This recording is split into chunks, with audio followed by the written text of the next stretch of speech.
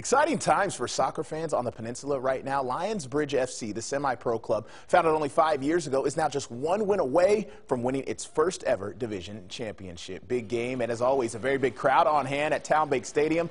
On the campus of CNU tonight, Lionsbridge down 1-0 midway through the second half. 96th minute, that's Adam Davey from England. Finds the net through the scrum. Go ahead and celebrate. We're all nodded at 1. And then, 81st minute, we go off the PK. Coleman Jennings, that's a header. Put Lionsbridge FC ahead for good. They rally and win it 2-1. Yeah, it's obviously very exciting to be in this position. We've worked very, very hard to get here. We've got 3 games to go. We've got to win 1 to win the league. What we've got to do is try and focus on next game and do what we've been doing each and every time. Take it 45 minutes at a time. Each game, 1 game at a time.